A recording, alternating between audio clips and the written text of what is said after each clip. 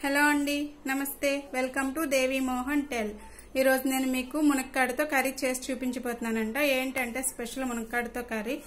కామన్గా మునక్కాడ టమాటా వేసుకుని మనం కర్రీ చేసుకుంటాం కదా, సేమ్ నేను అలాగే చేస్తున్నాను. కాకపోతే చిన్నపిల్లలు తినడానికి ఈజీగా ఉంటుంది, అలాగే చపాతీ పూరీలోకి రైసీలోకి కూడా చక్కగా బాగుంటుంది అనమాట. అలా చేస్తున్నాను. ఏంటంటే మునక్కాయలన్నీ కట్ చేసుకుని పెట్టుకుంటాం కదా, నేను కూడా అలాగే కట్ చేశాను. కాకపోతే ఏం చేశానంటే మునక్కాడలు ఇలా కట్ చేశాను.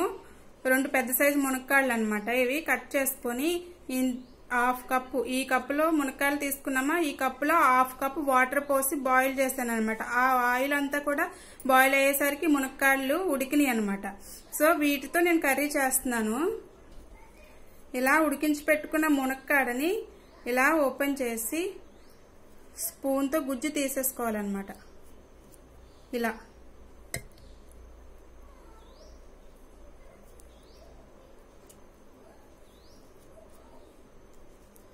చూసారా, మునక్కాడంతా కూడా పై పొట్టంతా వచ్చేసింది, గుజ్జు వచ్చింది మనకి.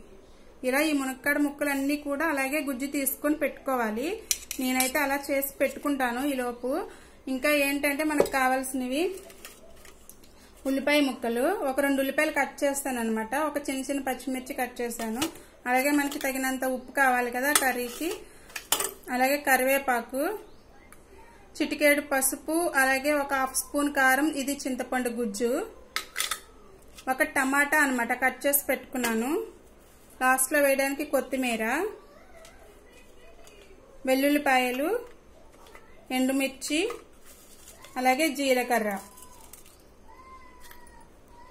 వీటితో పాటు మనకి బౌల్ అండ్ ఆయిల్ కూడా కావాలి కదా. ఆయిల్ అయితే నేను కిచెన్లో చేస్తున్నప్పుడు చూపిస్తాను. ఇప్పుడు నేను కళాయిలో ఆయిల్ పోసి పోపు వేసుకుని ఆనియన్స్ అన్ని కూడా ఫ్రై చేస్తానన్నమాట. సో ఈ లోపు ఇవన్నీ ఫ్రై అయ్యేసరికి నేను మునక్కాయల గుజ్జు కూడా తీసుకుని పక్కన పెట్టుకుంటాను. అలాగే నేను మునక్కాడ టమాటా నిల్వ పచ్చడి చేశానండి, ఒక వీడియో అయితే చేశాను. ఈ కర్రీ అండ్ ఈ పచ్చడి కూడా నేను 2 రోజులు ఒకేసారి చేసుకున్నాను. కాకపోతే మీకు 2 వీడియోస్గా షేర్ చేయబోతున్నాను అనమాట. ఇంకా ఏంటంటే ఈ నిల్వ పచ్చడి గాజు బాక్స్ లో స్టే చేసుకోవాలన్నమాట. ఏ నిల్వ పచ్చడి అని కూడా గాజు బాక్స్ లో స్టే చేసుకుంటే ఎక్కువ రోజులు ఉంటుంది. స్టీల్ బాక్స్ అయితే తొందరగా పాడైపోతుంది అనమాట. సో ఇలా చూసారా, నేను స్టవ్ ఆఫ్ చేసిన తర్వాత నేను ఒక కప్పులోకి తీసుకున్నాను. సేమ్ డే ప్రిపేర్ చేశాను కాబట్టి ఈ మునక్కాడ గుజ్జు రోజు ఇది చూపిస్తున్నాను.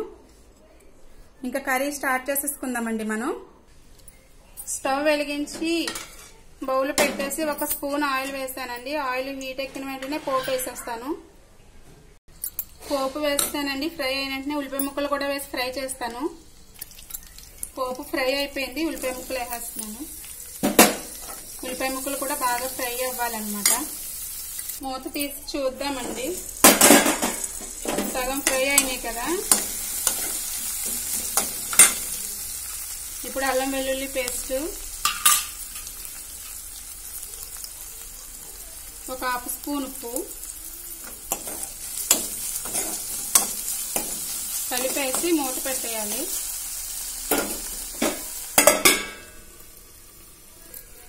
చూద్దాము. ఓకే, ఫ్రై అయిపోయినాయి కదండి. ఇప్పుడు చిటికెడు పసుపు వేసేద్దాము.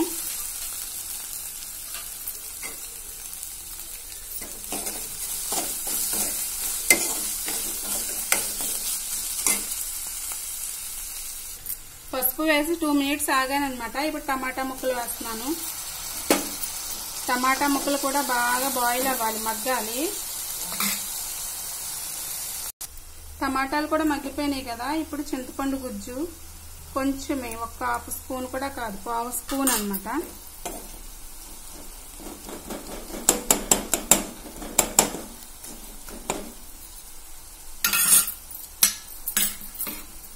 మునక్కాయల గుజ్జు నేను తీసి పెట్టేసుకున్నాను.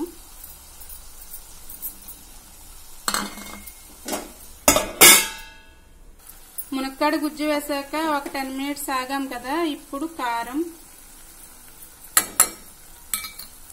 వేసి కూడా మూత పెట్టాలండి, ఒక 2 మినిట్స్. మునక్కాడ టమాటా కర్రీ రెడీ అయిపోయిందండి. లాస్ట్ లో కొత్తిమీర వేసేసుకొని స్టవ్ ఆఫ్ చేసేసుకోవడమే. పక్కనే నేను పూరి కూడా చేసుకుంటున్నాను. పూరి చక్కగా ఉబ్బుతుంది చూసారా.